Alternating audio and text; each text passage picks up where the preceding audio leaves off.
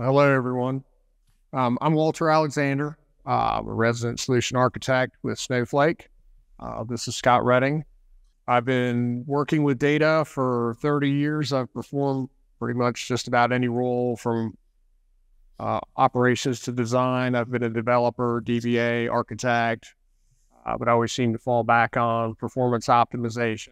I've worked on products like Oracle, Teradata, Hadoop, and Aster. Yeah, I'm Scott Redding. Yeah, so I've been at Snowflake for 3 years, resident solutions architect.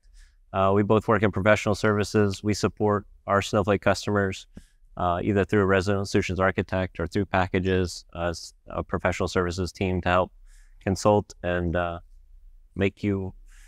enable you guys to run your Snowflake instances efficiently and effectively using best practices. So, skip the agenda. Yeah. Just get right into it. Yeah, let's get into it. All right, so Double Black Diamonds. I joined the company a little over 2 years ago, and I was put on a large account, and the directive was performance optimization. So being a new resource, it was rather challenging. Okay, what I ended up doing was developing SQL to do analysis to identify issues. And I noticed that my customer, as well as here talking to other SCs and SAs, that other customers wanted equivalent SQL. So I started developing it for account usage as well, and then ultimately developed it for information schema. And then as we used that code, we found that, we provided the base SQL, so it was very, very flexible. You could do whatever you wanted with it. We started giving it to customers. They started building dashboards. They put it in Tableau, Streamlit. We even created some dashboards in Streamlit. Just recently, that code has been incorporated with alerts and notifications, which are in public preview for a couple of customers. So we're trying that out as well. But the further we went, the bigger it got. We've got over 300 scripts now. There's 3 repositories. We cover cost, implementation, and performance. And then in addition to that, we created a lot of documentation so that we could do work sessions with the customer. So we can do enablement for SQL best practices, selecting physical features, as well as doing performance optimization.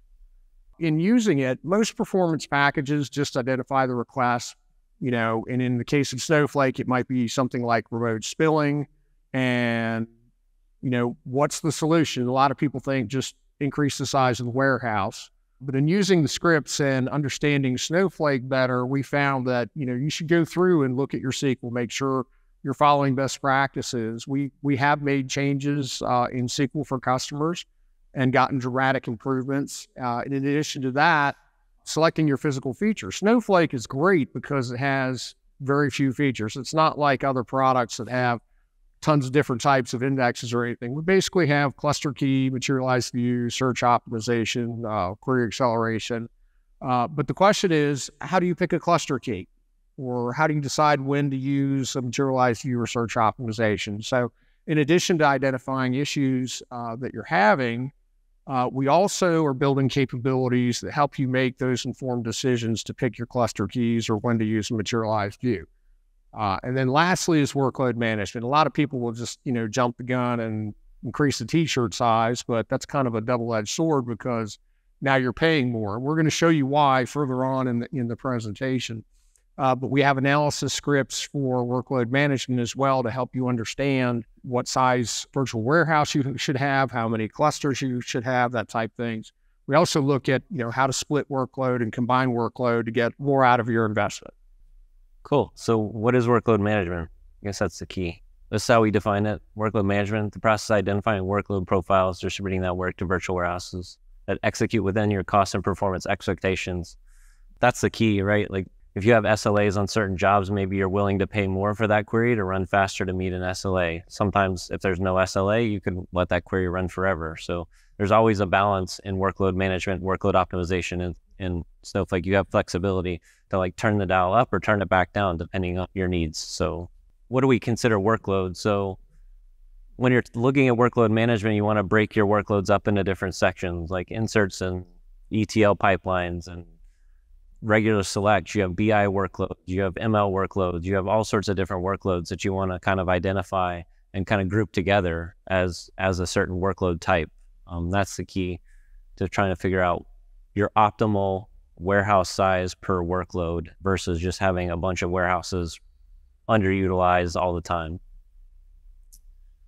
So we're going to go through some things that hopefully everybody knows this. It's out on Snowflake docs, but this is just a reminder of virtual warehouse credits, that the number of servers in a cluster on that t-shirt size is the number of credits per hour. So when we talk about servers or nodes inside of a cluster, the number of credits per hour shows you that, right? So all the way up to a 6x large, which is 512 servers in a cluster when you run that SQL query. And then Snowpark optimized servers on the bottom. That's our newer Snowpark memory optimized servers that you can use as well. And you see those credits, same thing. Use these credits per hour to do some analysis on your cost and stuff like that. We'll show you here in a second. So elapsed time per credit. So based on this concept of workload optimization and credits per hour, you want to find a workload. What we say is basically every query probably has an optimal size workload to run on, and every query would have kind of this curve or somewhere of this curve. So from your left to right, you have extra small all the way down to all the way to 4XL. This is an example of running a CTAS with 1.3 terabytes of data. As you can see, this line, if I have a pointer, yeah. Oh, you can't see really. So this line going up is credits. This line is time spent. So as you go up from extra small to small, the runtime decreases by half, but your cost increases by double. So whenever you move up a warehouse size, you double your cost. So when you double your cost, it should drop your runtime by half. Otherwise, you're just spending more for nothing. That's where you get into the idea of, is there an SLA I want to meet? Am I willing to pay more per credit to get the query to run faster? But then when you drop here by half, you pay less. So you can always, there's times when you can move up a warehouse size and pay less than you would if you ran it on a smaller warehouse. There's always this cross intersection of the optimal size to run. And that's what you kind of want to get to. So how do you get there? This is warehouse sizing. This is my idea of how you should size a warehouse out of the gate. It's a general recommendation up front to understand which warehouse size to pick. There is notes at the bottom. Do note that micropartition scanned is a major thing that causes you to understand what size warehouse, but there are other things like how complex the query is. If you're doing joint explosions, if you have massive sorts in your query, then it could be better to use a bigger warehouse.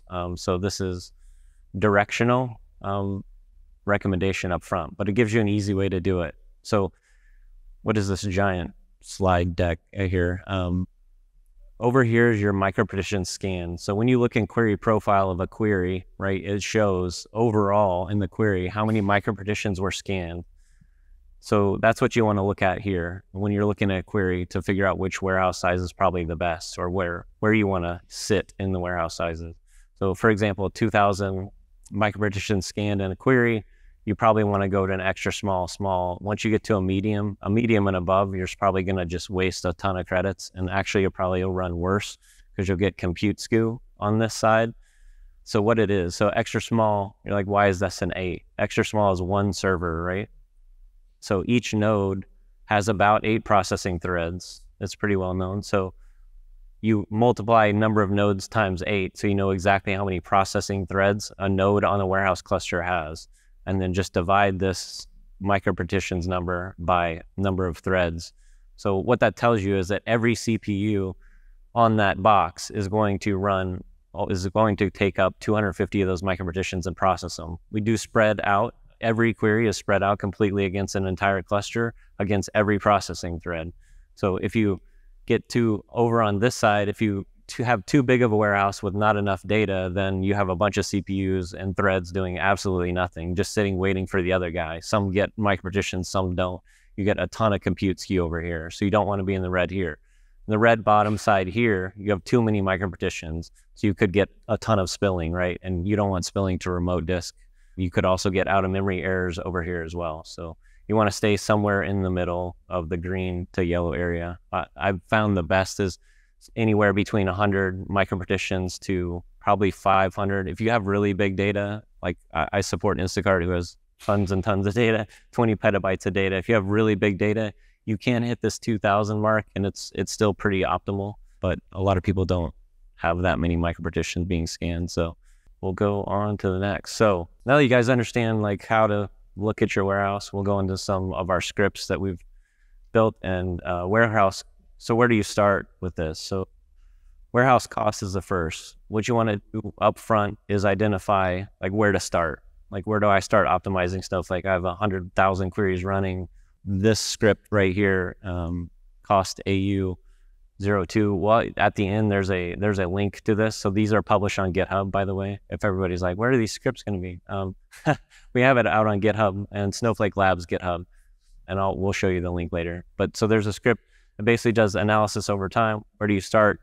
Finding your most expensive warehouses first. So this is the idea. Find top consuming warehouses, and then just start going through there. So what would a script, one of the scripts, and visualize it like this, obviously sample data, use analytics warehouses, but it would be something like this. So where would you focus? You would try to start focusing on this guy. Is obviously app warehouse 1 is one of your most expensive warehouses. He has huge spikes here. Start focusing on what's going on here and overall in this warehouse. So this is just like how the process you should follow to optimize your Snowflake workloads. So this is just some insights. Like I said, app warehouse 1, things you look at, just look for spikes, look for highest cost warehouses, and then start drilling down from there. So where do we go? From there, drill down to high level profiling a warehouse. You would basically find your most expensive warehouse and start profiling the data on that warehouse. So this is where you want to understand how warehouses are performing at a day level. So you usually run this script against a single warehouse. The script will run and basically it'll count distinct number of queries by time buckets, which is super helpful. Actually, it's strangely helpful. And it'll count spilling, partition elimination, pretty much the key metrics you want to look at when you're performance optimizing these metrics, these warehouse workloads. So this is what it looks like in a spreadsheet if you pull the data out when you run this script. Warehouse name, warehouse size.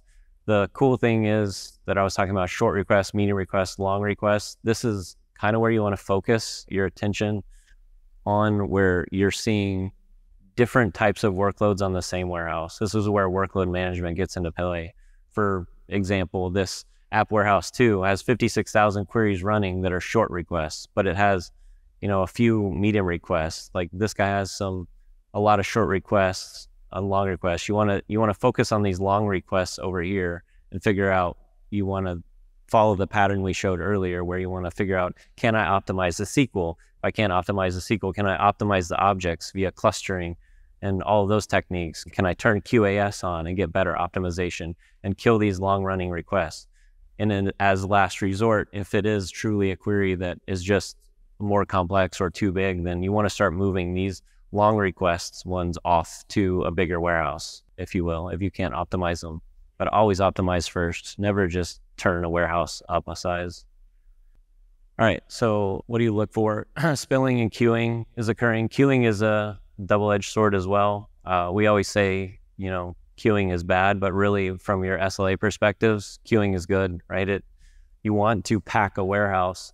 If you don't have a lot of queuing, then you're underutilizing your warehouse mostly, right? If you're sending a bunch of queries in and nothing is queuing, then you're probably underutilized your warehouse. It's an indicator. Like if you see a SQL query start queue up, Snowflake has used all the resources on that warehouse and we're holding a query back.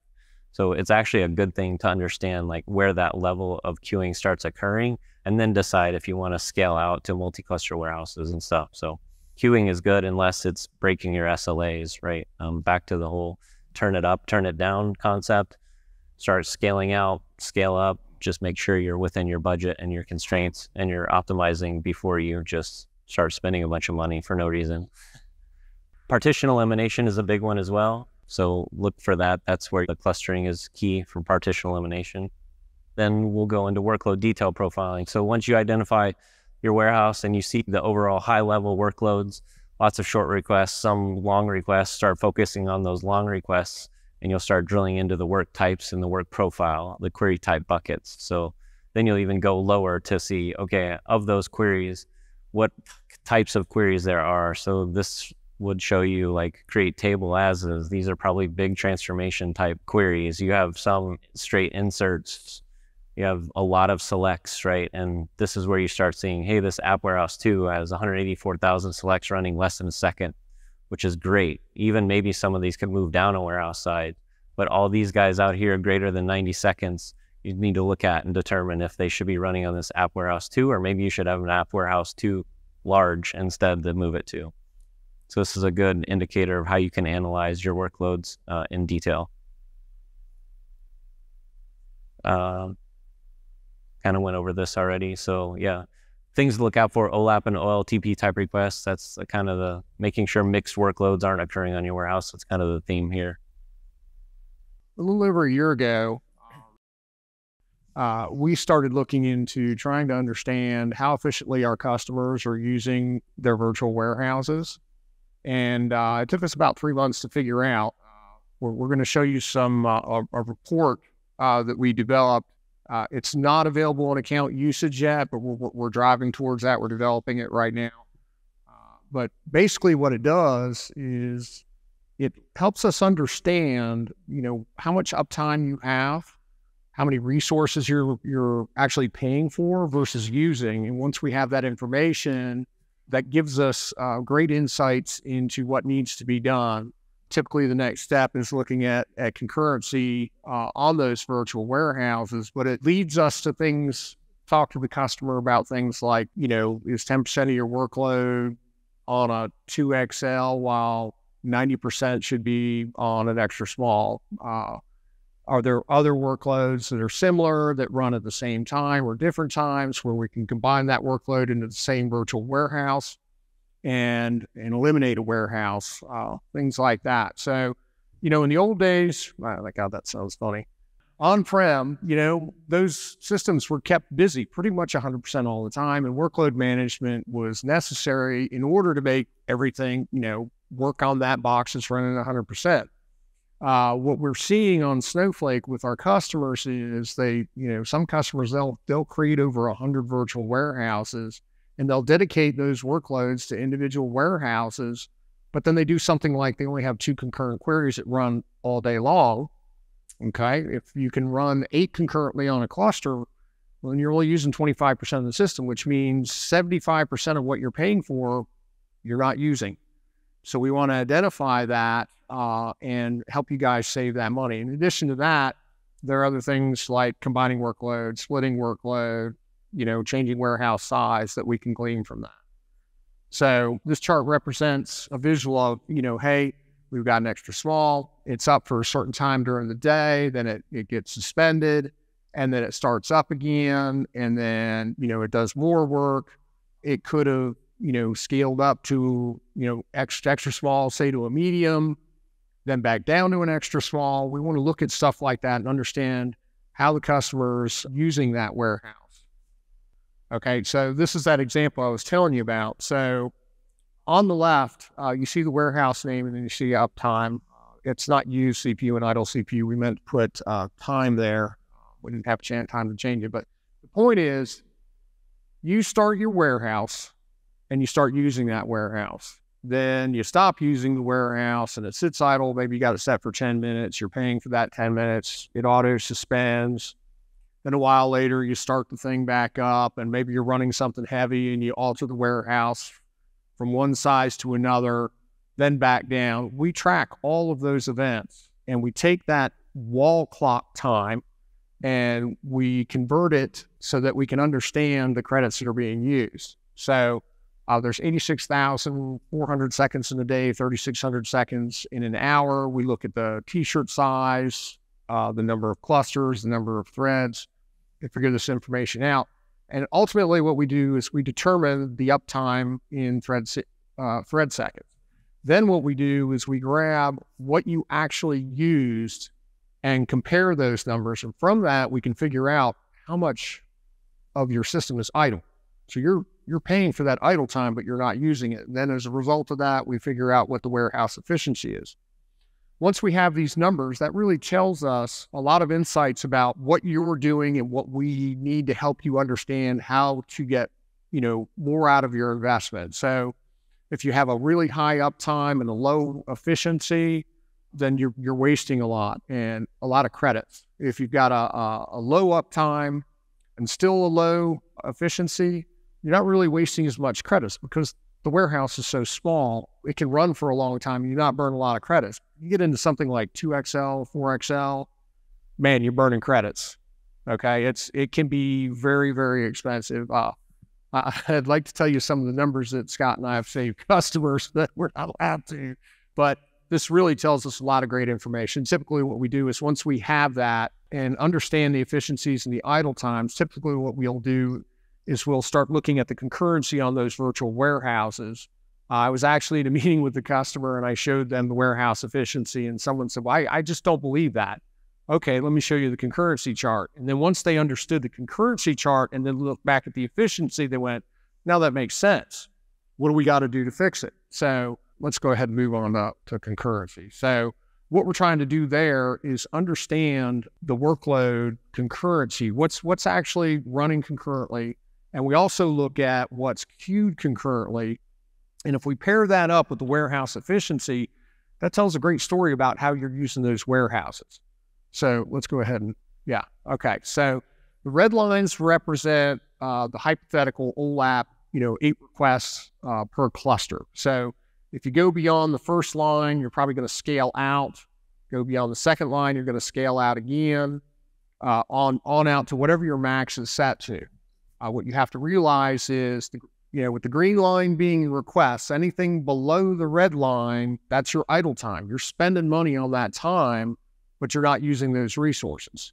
And this is a pretty healthy chart. There's also queuing in there, and there's various types of queuing. We'll get to that as well. Let's go ahead and move to the next one. So utilization from just purely requests that are running concurrently, that first line represents your first cluster, and you've got like averaging first half of the day, 1 or 2 concurrent requests. Okay, so you're using 12.5 to 25% of the box, sometimes 50% of the box. But what happens in the first half of the day is you're constantly running requests, but you're not fully utilizing the system. So you have all that idle time. You're paying for it. Okay.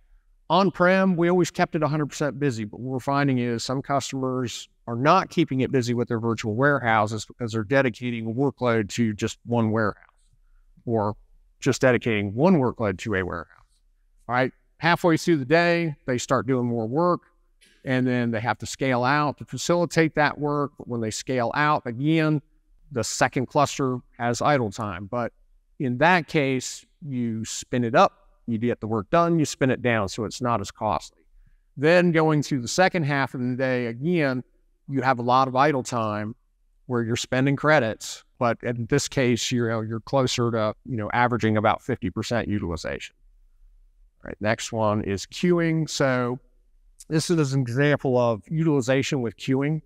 Basically what's happening here is the customer has, or in our sample data, the max is set to 2. So starting out the day, they're keeping it pretty busy.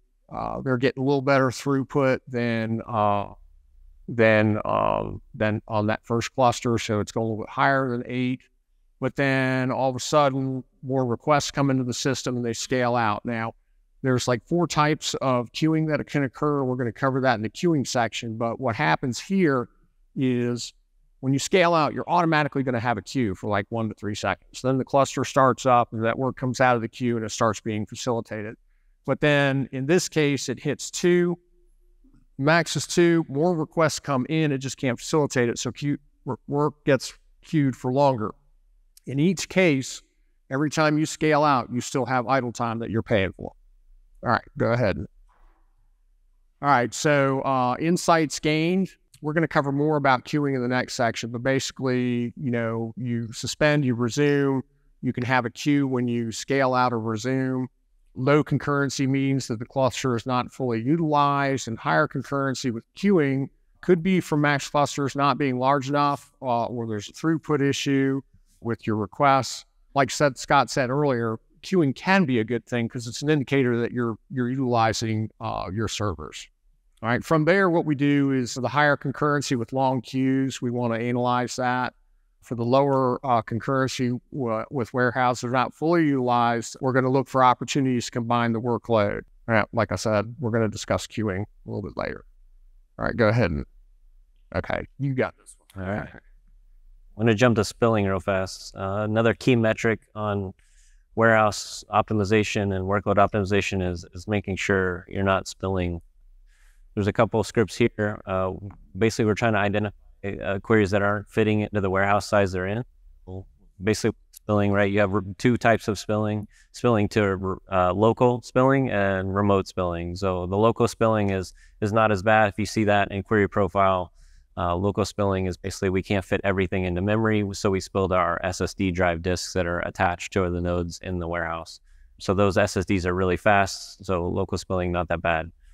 What happens though if you have a bunch of concurrent queries running on the same warehouse? They are competing for resources. So if one query is starting to take up a lot of memory and another query comes in and it can't fit into memory, then it spills to local. And then if they start competing, then we'll try to spill to remote. And spilling to remote disk is actually spilling all the way back to blob storage, so S3.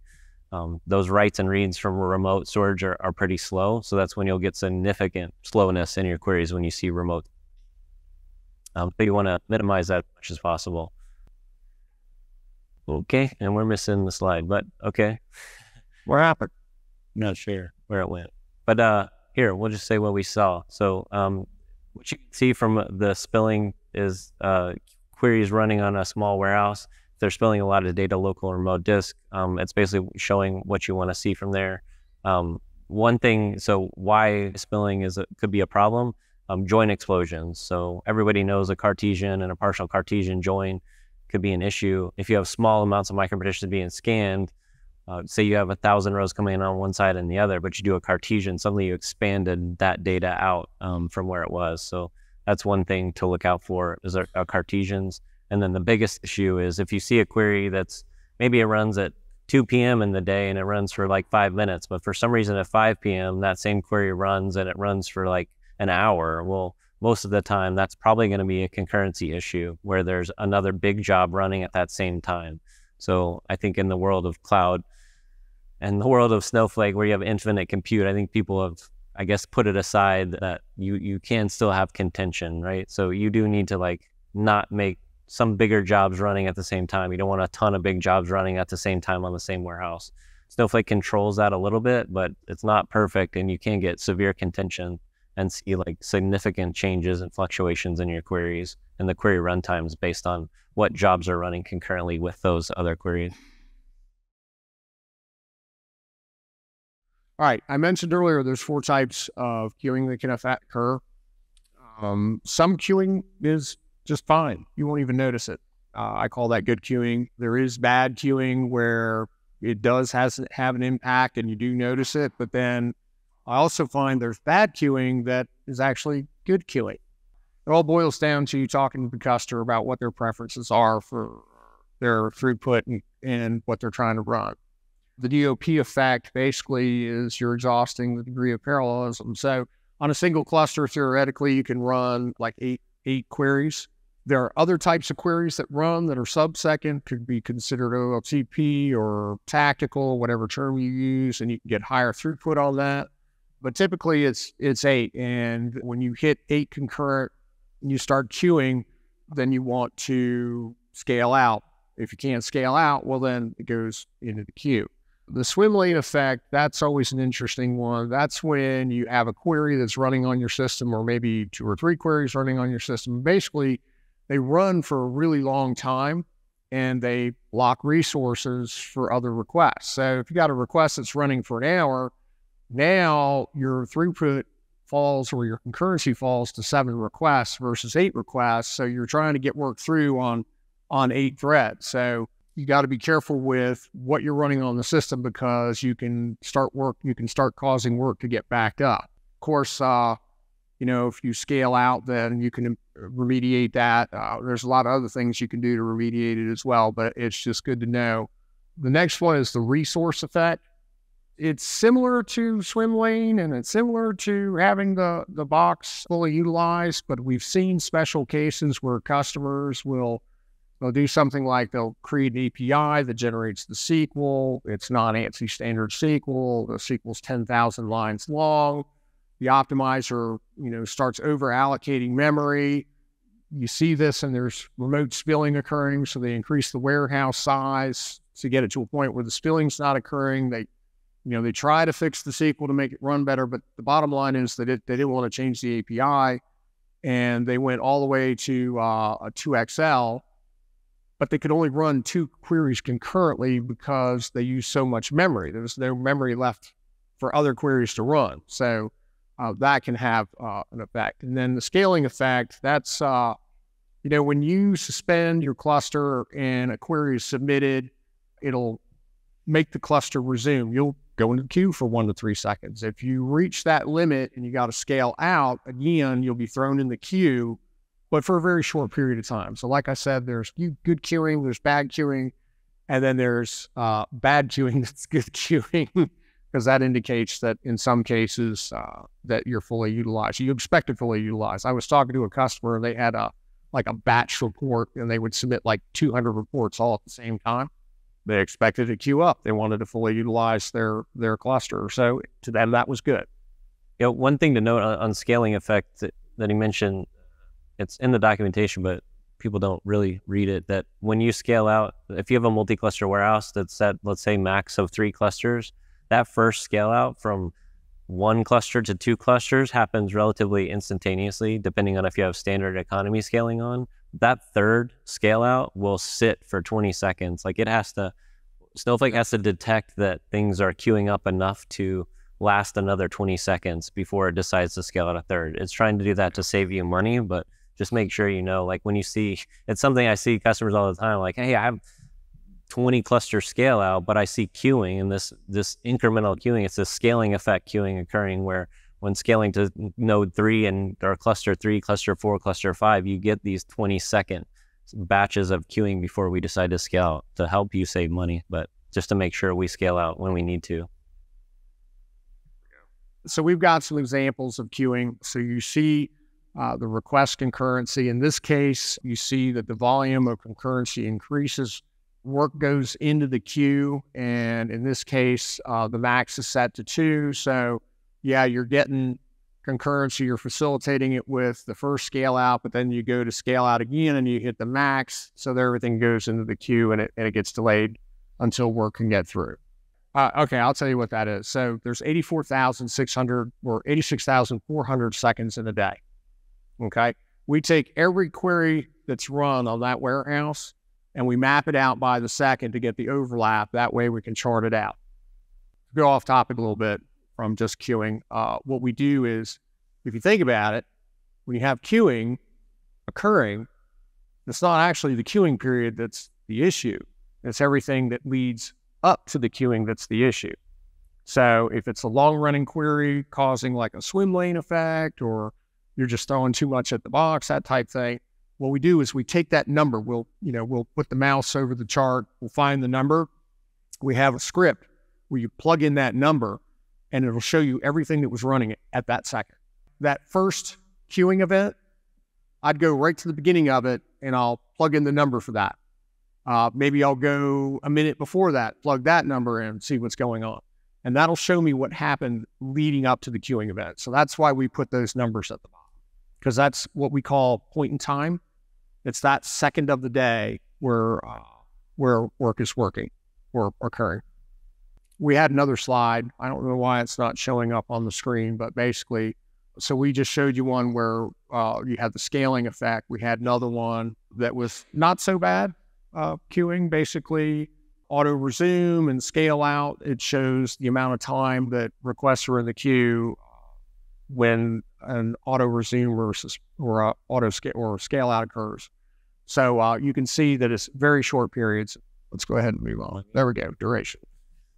So back to throughput, duration, all this, like Walt was saying, all this queuing and stuff occurs sometimes because of long-running requests. So it's something to look at as your duration of queries running on those warehouses. So this is some scripts to analyze that and figure out where your long-running queries are in this warehouse and figure that out. And this one's blank too. So what you saw on the previous slide was somewhere to show basically the same bucketing concept, right? Bucket your queries on a warehouse by runtime to figure out where your long-running queries are. Analyze those long-running queries again. Never just throw it up to a bigger warehouse. Always do SQL optimization if you can. Figure out where your issues are. If it's in the table scan, look at clustering, etc. Everything we've talked about already before. In conclusion, so key takeaways here, again, as our presentation showed, make sure and optimize your Snowflake investment through workload optimization. Something is that it's a continuous process. Snowflake, you say there's no real need for a DBA because we handle all the basically infrastructure, but there is a reason to have somebody watching this stuff and having somebody responsible for making sure things are running efficiently and effectively. Because as developers build stuff, they just start putting things on random warehouses. You start getting underutilization. Your Snowflake bill starts going up, and then people think Snowflake's expensive, but it's really not. It's just a misuse of Snowflake's infinite amount of compute and infinite amount of scalability. So make sure you're optimizing continuously. Again, our SQL scripts are in fact on the Snowflake Labs Git repo. Under Snowflake Labs, there's the section called SF samples. In that SF samples, there's a bunch of samples, but ours says workload optimization queries. And then under that, there's account usage queries and information schema queries. So you'll be able to get that. And if you need help, reach out to Snowflake Professional Services so we can help you with your workload optimization. Thanks, everybody.